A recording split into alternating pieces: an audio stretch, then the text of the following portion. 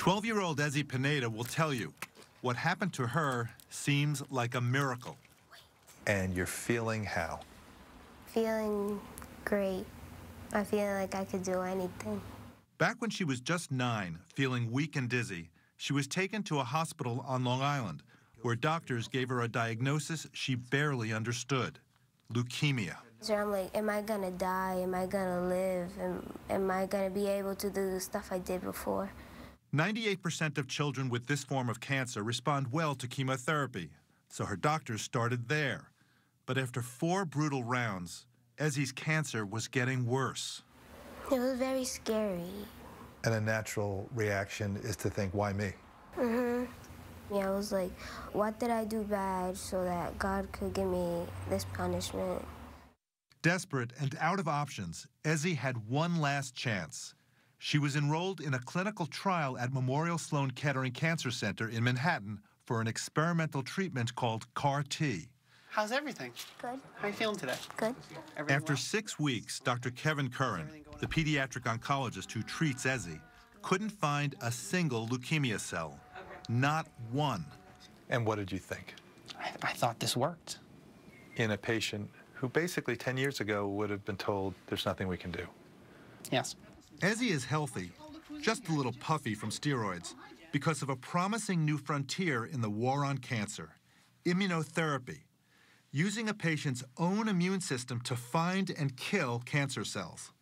One of the biggest challenges in fighting cancer has been that cancer cells find ways of becoming invisible to the body's defenses, and the immune system can't kill what it can't see. So doctors, in essence, taught Ezzy's immune system to see. They took billions of her white blood cells, cells that normally are good at destroying invaders like bacteria and viruses, but bad at fighting cancer, and turned them into cancer killers. We can take those cells out of the body, genetically modify them, teach them how to fight cancer, and then infuse them back into the patient. It's like they're bloodhounds and you give them the scent of the cancer. Exactly. And then you say, go. Traditional therapies like chemo and radiation often damage healthy tissue along with cancer cells. The hope is immunotherapy will be more targeted and better at sparing normal tissue. But there have been serious side effects, even death. And once we knew it could work, we've been working round the clock. Dr. Steven Rosenberg has been a pioneer in the field of immunotherapy at the National Cancer Institute for more than 4 decades. In 1984, he was the first doctor to cure a dying patient using her own immune system. So these are immune cells that we would But he'll also be the first to tell you that, all these years later, immunotherapy is still in its infancy.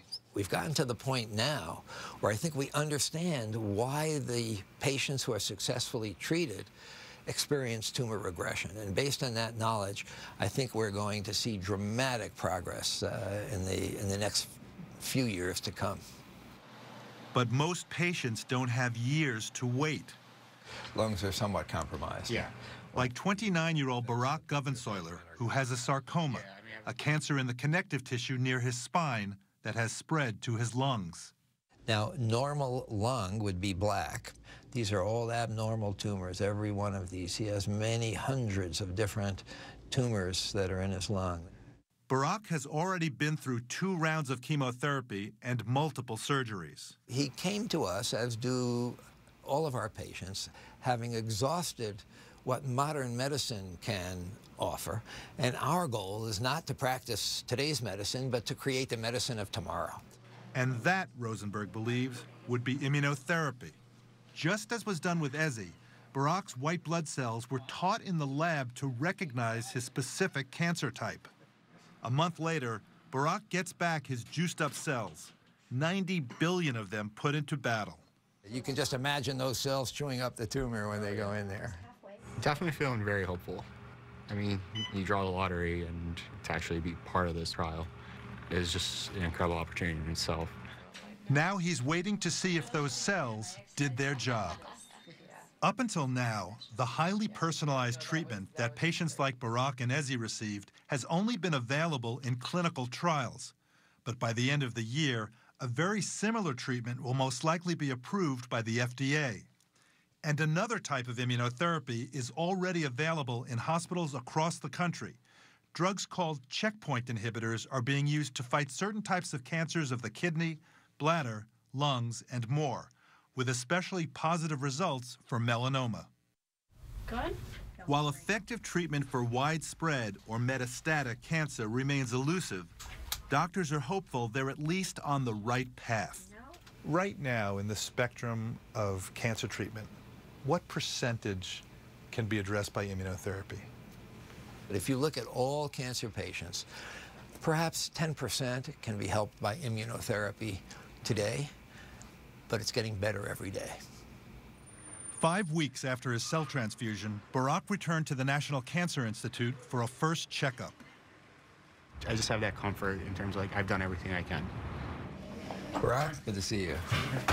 Just hoping that we get results that we're seeking in this.